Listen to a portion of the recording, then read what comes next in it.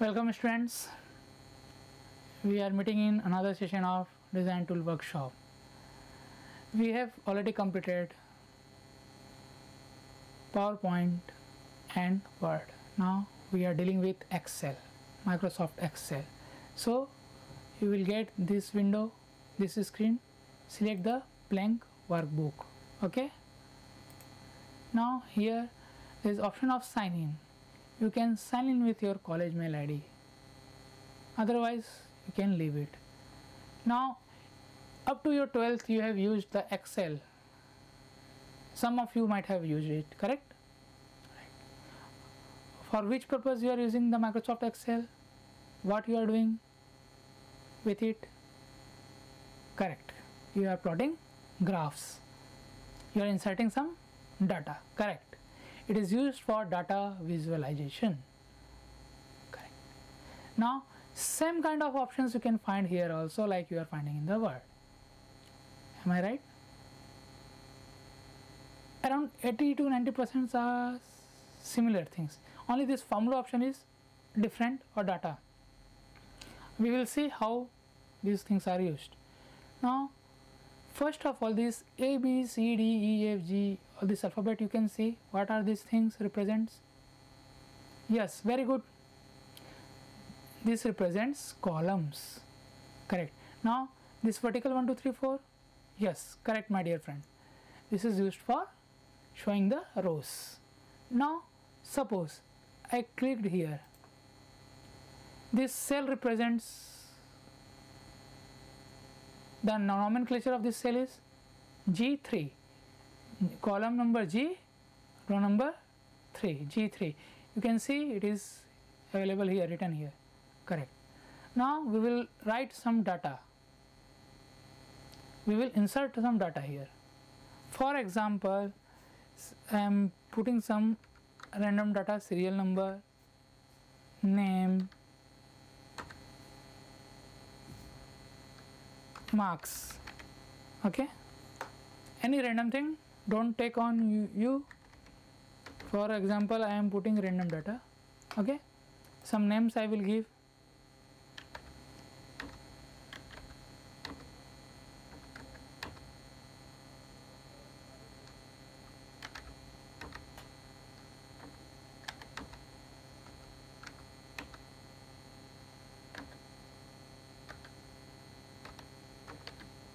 Correct? Some marks I will allot, random marks.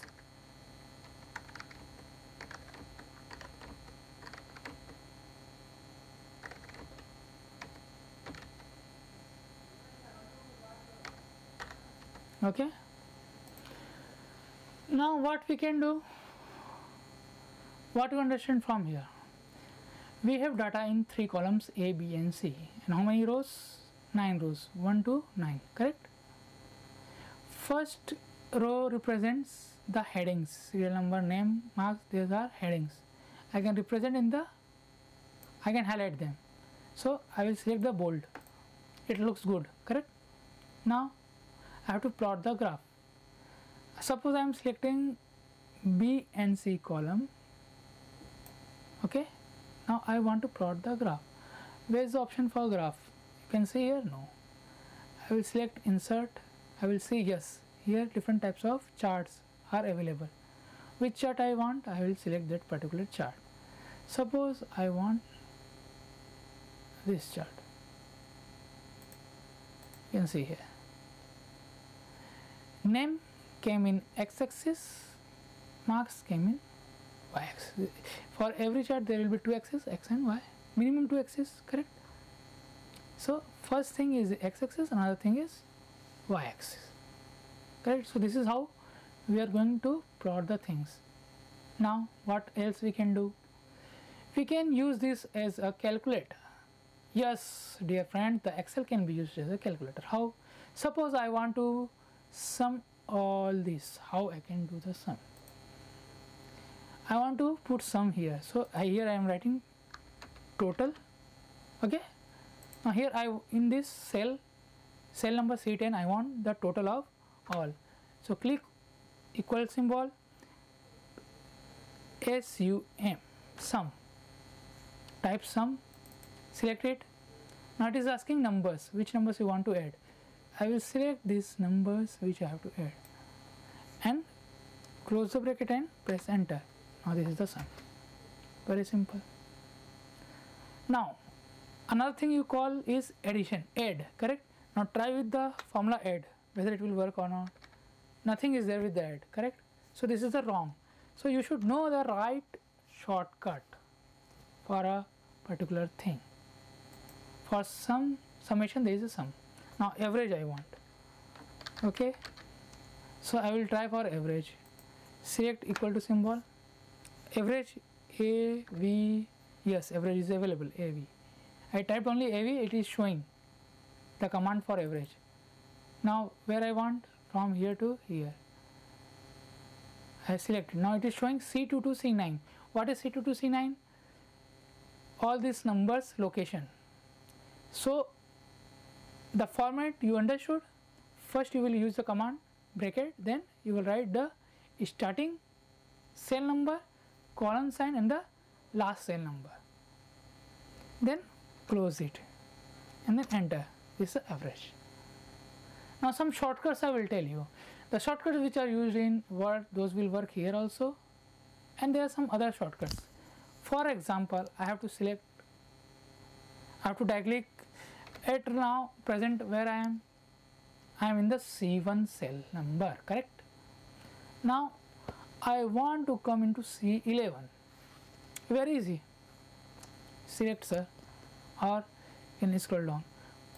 This is very easy. Why? Because there is only one sheet and very less number rows are available. But if there are plenty like 3000, 4000, then you have to scroll down, scroll down, scroll down, scroll down, scroll down.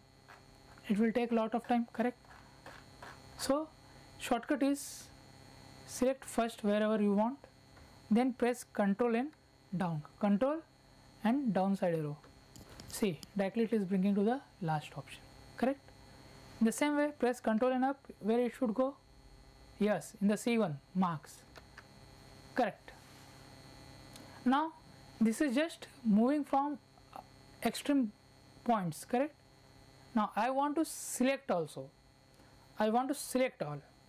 For example, I have to select from C2 to C11. What I will do? Control down. What happened? Not selected. So control down is only for coming down. When you want to select, then you have to select Control, Shift and down. Correct? Now you can see the difference. It is selected. How you can observe the difference? The color. This is a different color, gray color, and the outline is green color, correct? This represents that these cells are selected. These are some more shortcuts used in the Excel, and you can use the Excel for making such kind of charts. This is the chart. Now here when you select this chart, you can see here the plus symbol, chart element. Click on this. What are chart elements you can get here? Axis title. See, when I kept my mouse here, the difference you can see in the chart. Excel title is represented in X and Y axis. Now it is removed. Data level, now it is showing data at every point. Now data table, everything you can see, error bar, correct? Now sir, they are changing, they are not there. Why? Because I have not selected here, just I kept my cursor. I will select here, checkbox. Now text, it is there. Data level, yes, it is there. So you have to click on the checkbox to get the options presented on the chart, correct? Like this you can use the Excel. Excel is used for making different types of charts. So here different type of charts are available. Click on any one. Here many types of line charts are available, many types of histogram, many kinds of column charts, bar charts are available. Whatever you want you can make it. You can make number of charts here. This is the main use of Excel as a calculator for making the charts. And there is formulas. You can put the if loop, for loop, all this looping also you can do by using the formulas options that you can see practice by your own. Okay, so these are the things about Microsoft Excel. I hope I am clear. You practice all these things. Okay, we will meet in the next class. So good day everyone.